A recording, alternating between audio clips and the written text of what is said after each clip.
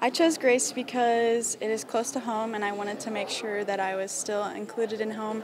And I also just had a great environment for me to live there, and when I went to go visit, it just felt like home. And then just having a talk with the coach, he was very lenient, sounded with practice and different things like that, so it just felt really welcoming to be there. All right.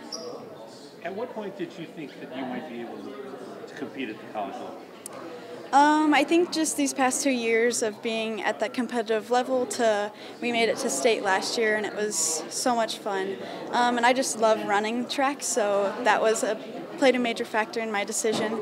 But yeah, I think the major thing that made me want to do track in college was that I could actually be good at it. And it's also very fun. Yep.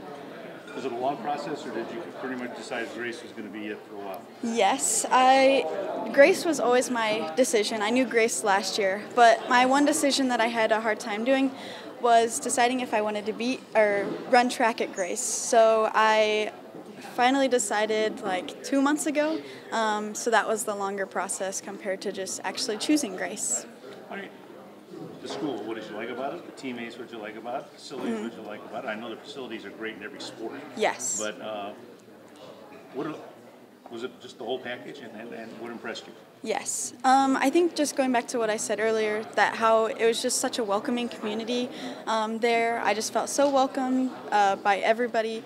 The coach, we went out to lunch together, and then he actually gave me the walkthrough of practices and what it would be like, and how they would accompany to my busy schedule at college, and how I would be figuring that out and running track at the same time. That was kind of my major holdback on that. So that was my main reason why I chose Grace.